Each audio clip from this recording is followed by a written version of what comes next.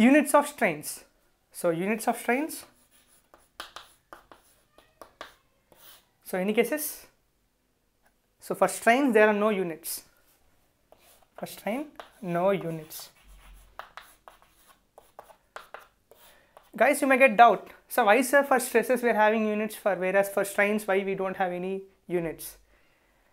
So here I am there, don't worry, I will explain why. Because for example, so what is the units for stresses? As we know, stress is nothing but load acting per unit area. So what are the units for loads? Newtons or kilonewtons? We know that newtons or kilonewtons divided by area. So what are the units for area? Meter square or mm square or centimeter square. So simply we take mm square or meter square.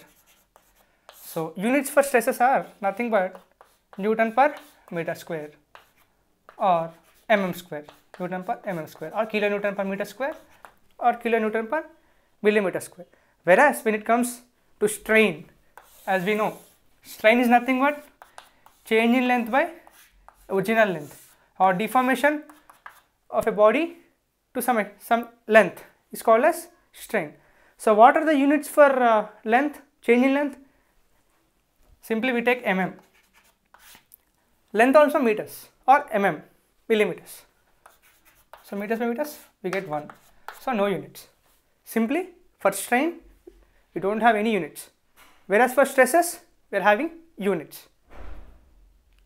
Types of stresses. Under types of stresses it is again divided into 2 types. One is tensile stress, second one is compressive stress. So let us have a discussion on tensile stress. Tensile stress. So what is meant by tensile stress? Let us consider an object. Let us apply uniform load on this side at A, at point B. Let us apply 2 equal and opposite pulls. So I'm going to pull at point A to some certain distance. I'm going to pull at point B to certain distance. So what happens on the application of 2 equal and opposite pulls on a body? The body is subjected to a tensile force or tensile stress. So on the application of 2 equal and opposite pulls, the body tends to change its length. This is called as tensile stress. Simply, when a section is subjected to 2 equal and opposite pulls, then the body tends to increase in its length. So let us take an example. As we know, a body is having a length L. So I am going to apply 2 equal and opposite pulls or force of P kilonewtons. P kilonewtons. As we go on increasing the load or pulls on the opposite sides of the member, what happens?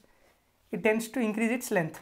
So it is going to change its length in this way, in this particular direction. So it is very clear that length has increased and area has decreased. So the cross-sectional area of the body is reduced. In the case of tensile stresses, length of the body is increased and cross-sectional area of the body is decreased. Simply, tensile stress is nothing but when a section is subjected to 2 equal and opposite pulls, then the body tends to increase in its length and the cross-sectional area of the body is reduced. So that is an example for your tensile stress. Compressive stress. Again, let us take a same example. We are having a body at point A and point B. So in this case, we are going to apply 2 equal and opposite pushes. So I am going to push the body from this side. I am going to push the body from this side. See what happens? There is a compressive force or compressive stresses are induced or developed in this case. So simply, when you are going to apply 2 equal and opposite pushes on the body tends to decrease in its length and increasing in its cross-sectional area. So again, let us take an example. Having a body of length L, so I am going to apply a uniform load or compressive load or 2 equal and opposite pushes, P kilonewtons. See what happens? The body tends to change its direction. There is a decrease in its length and increasing its cross-sectional area. Simply, when a section is subjected to 2 equal and opposite pushes, in this case 2 equal and opposite pushes, then the body tends to shorten its length and the cross-sectional area of the body is increased. So what is compressive stress? On the application of two equal and opposite pushes, in this case pushes, whereas in our tensile stresses we are going to apply two equal and opposite pulls. So please don't get confused. In tensile force we are going to apply two equal and opposite pulls. In this case, in compressive stresses we are going to apply two equal and opposite pushes.